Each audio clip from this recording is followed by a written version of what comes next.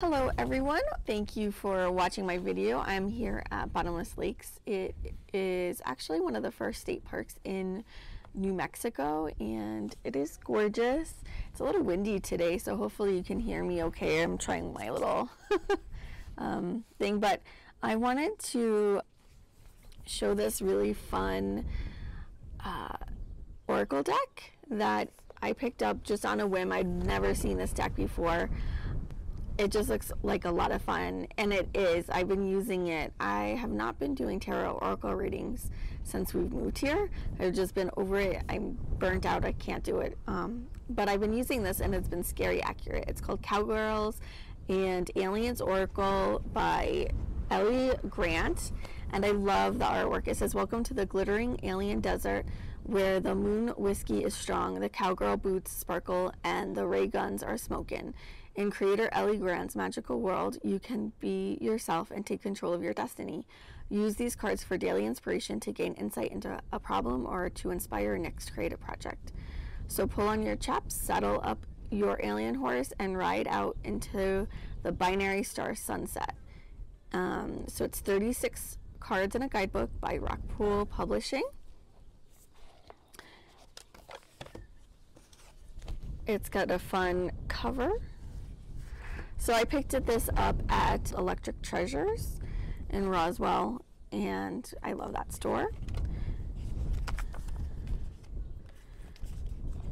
So it comes in this green little, I'm keeping that because I like that color. Hopefully it doesn't blow away since it's so windy. Here are the backs of the cards, and it's gilded. I'm not sure if it's really picking up that it's gilded in the sunlight, but okay, so these aren't in any particular order since like I said, I've been using this. We have the bartender,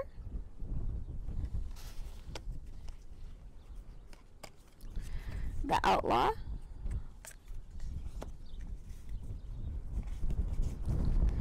the scientist,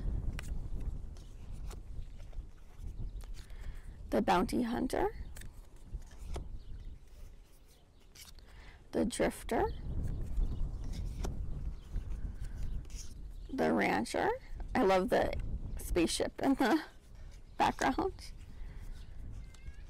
the mutant,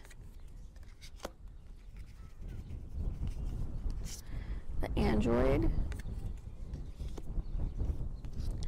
the preacher, the telepath.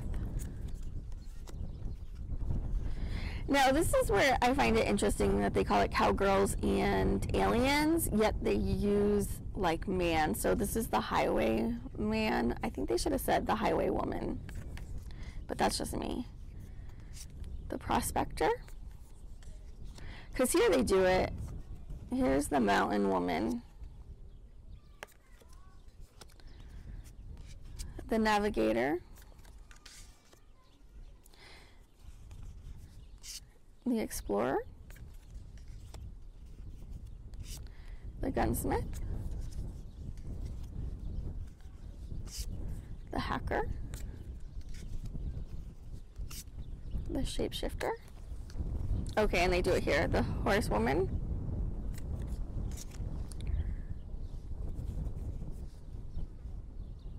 the clones, alien queen, the sheriff, the AI, the time traveler,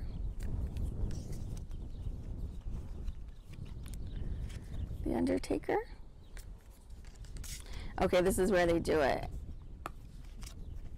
The henchmen instead of the henchwomen, the gunslinger,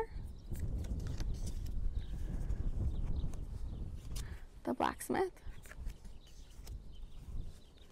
the cowgirl, the engineer, the starcraft captain, the cyborg, the smuggler, the pilot,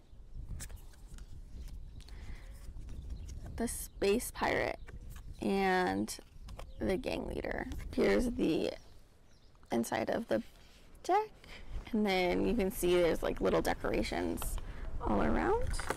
Yeah. It's so windy. It's very windy in New Mexico. Okay, so with the artist, it's 116 pages, the little book, and it is in full color.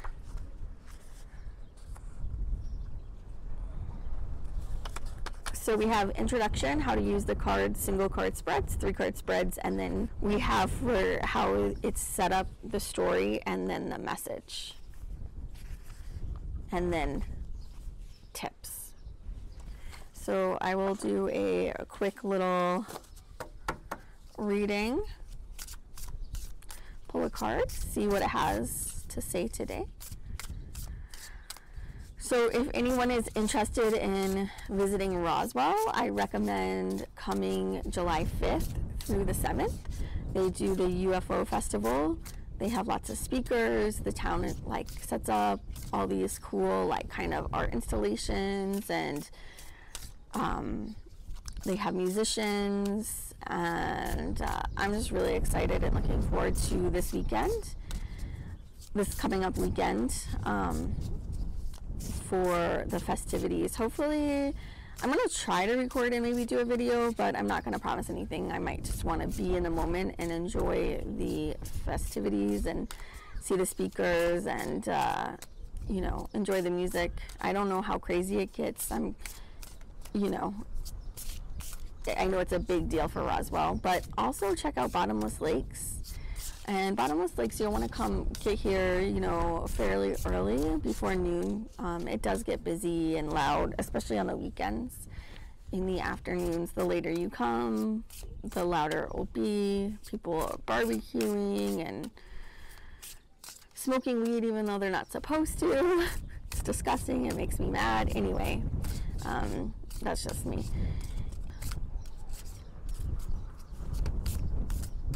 But it's chill here during the mornings.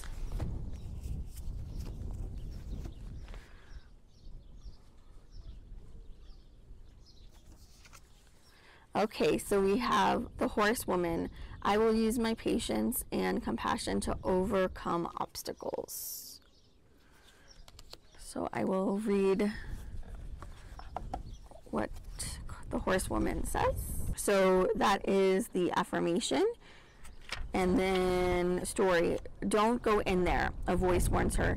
That horse is the devil itself. She enters the corral calmly, taking in the horse's wild eyes and foaming mouth. Moving slowly and deliberately, she averts her gaze and waits patiently for him to come. As time passes, she hears his breathing slow.